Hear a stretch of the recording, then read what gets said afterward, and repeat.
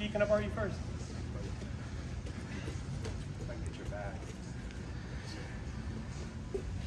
All right, so I got G's back here. Life is good.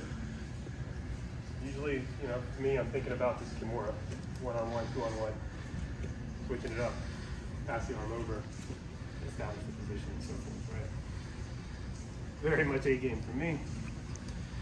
Sometimes that's tough to get. And sometimes you don't feel like it's quite there. So plug in the neck makes sense. If I can get just started around his neck, even if he's like tucking his chin and defending, I'm just waiting for G to start pulling my arm down.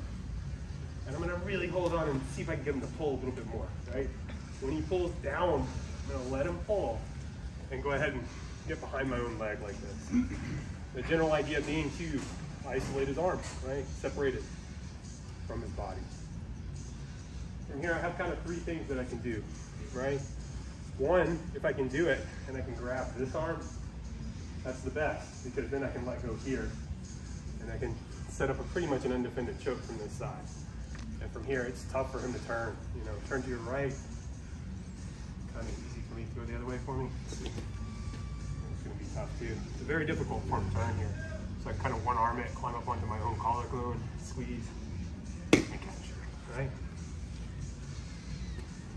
If I can't get the arm, if I could get it, I could still do it, but if it's hard for me to get, I can go 1, 2, frame, and then when I get here, right, there's no defense for G, so if I just stay here, I can finish it with my arm belly, so easy together, right?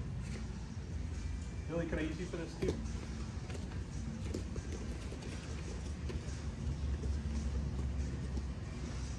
So I'm here, thinking about my Kimura, but it's not really there, right?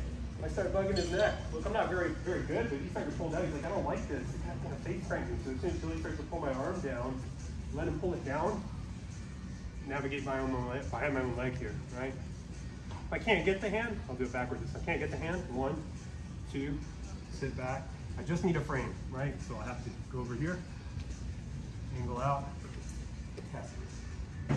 If I'm able to get the hand, right?